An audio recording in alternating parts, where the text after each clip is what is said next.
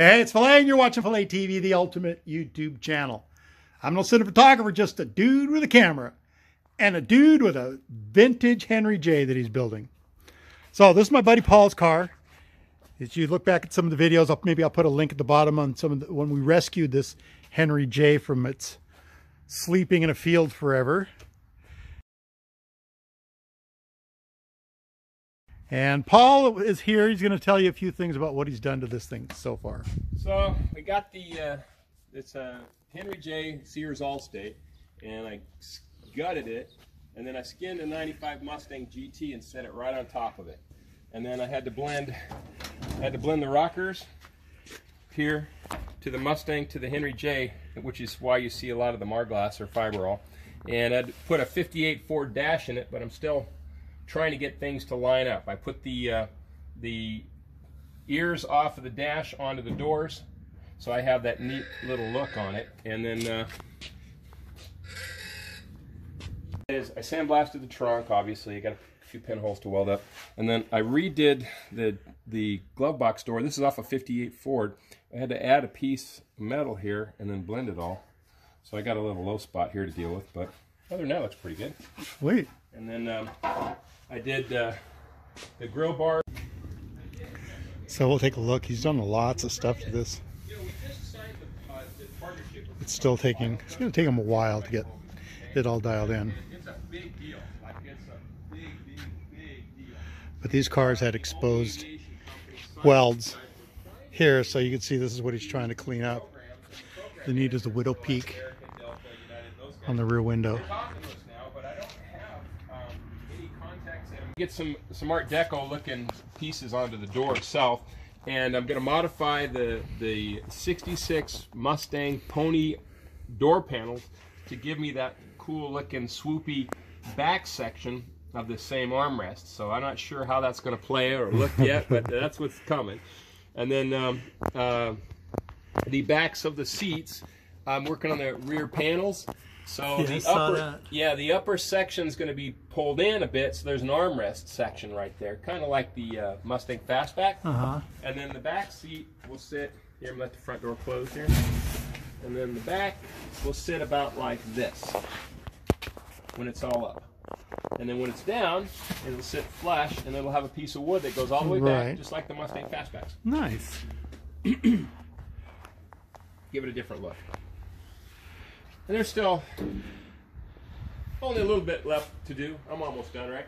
Yeah. Considering how it was when we pulled this thing out of the and then on out of the field. Again, I had to I cut off the whole nose section of the Henry J and used the Mustang, and so I had a hard time lining everything up.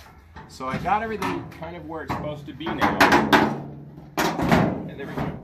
I haven't put the hinges back on, but there's the motor, here's the air conditioning line, and I just have to do a little bit of adjusting here, and I can start hooking up and charging the AC system. So 5.0.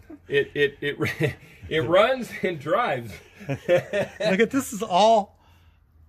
That's all Mustang. What is that, generation 4 or 5 Mustang? Well, it's an SN95 is what they call it. It's I don't know which gen it is, but it's SN95, so 94, 95 only. So it's basically Fox body with modern suspension, you know, 5-lug disc brakes, that kind of stuff.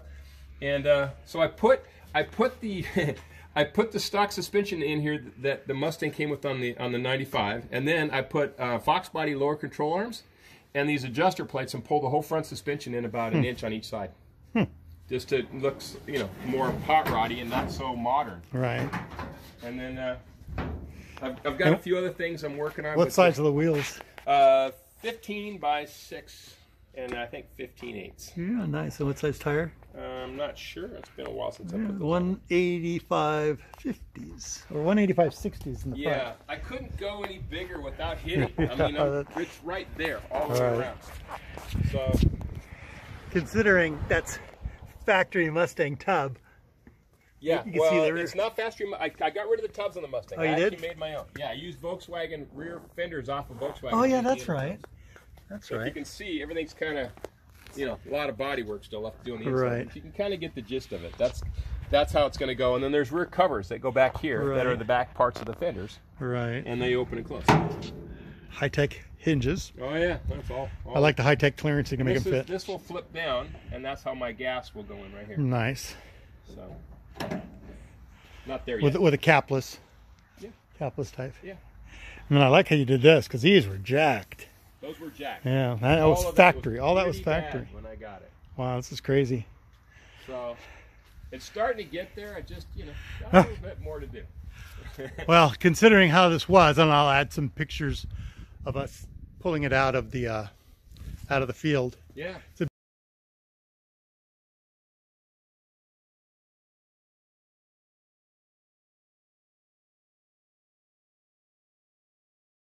big difference. It's huge. And you got most of the rat poop out, I see.